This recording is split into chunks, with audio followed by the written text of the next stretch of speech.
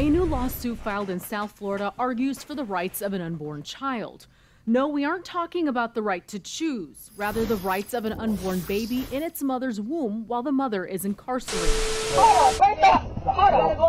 The Uber driver's security camera captures Harold in a heated argument with another passenger, Gladys Yvette Borsella. We're looking for the opportunity of the unborn child to be developed and born ultimately.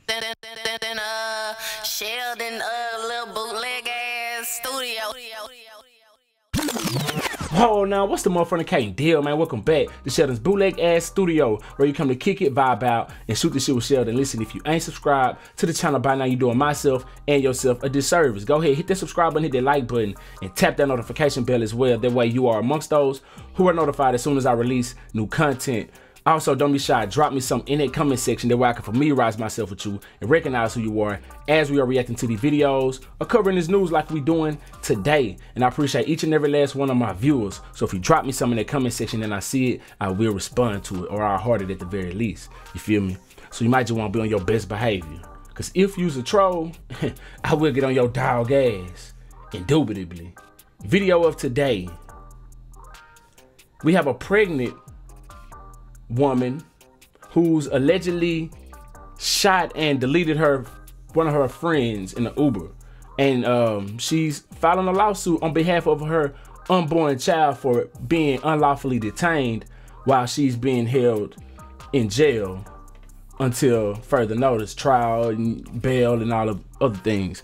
But anyway, if you hadn't already, hit that like button before we jump up in it, subscribe to the channel, and we finna go on, get up into it right now. If you ain't fucking with my nigga Sheldon, nigga, fuck you. Yeah.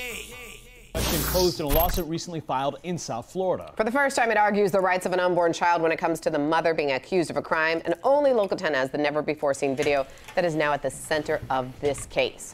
Sanela Sabovic has the exclusive. A new lawsuit filed in South Florida argues for the rights of an unborn child. No, we aren't talking about the right to choose, rather the rights of an unborn baby in its mother's womb while the mother is incarcerated. The lawsuit was filed by 24-year-old Natalia Harrell. She's a Miami-Dade County Jail inmate. She's asking to be released from jail because the unborn child within her is not charged with any crime. Harrell, however, is facing a second-degree murder charge, and it stems from this incident in an Uber last summer. The Uber driver's security camera captures Harold in a heated argument with another passenger, Gladys Yvette Borsella. According to the lawsuit, Harold is pregnant and was in fear for her life, so she fired a single round, killing Borsella.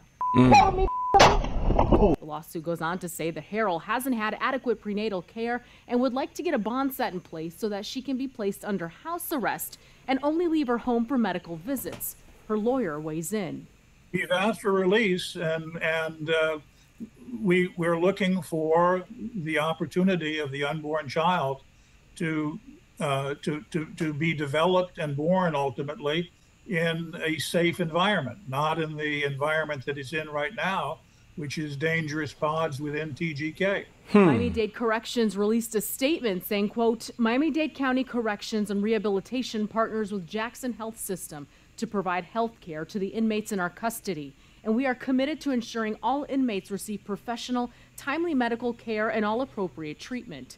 We are conducting a full review of the health services offered and received to ensure that all prenatal care being provided in our custody is appropriate. A bill filed this week in Tallahassee coincidentally addresses similar issues.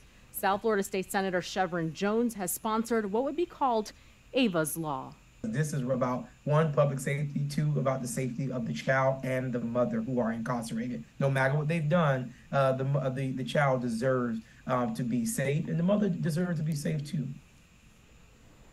That was Sanela Sabovic. A bond hearing has been set for Harold. It's scheduled for March 7th.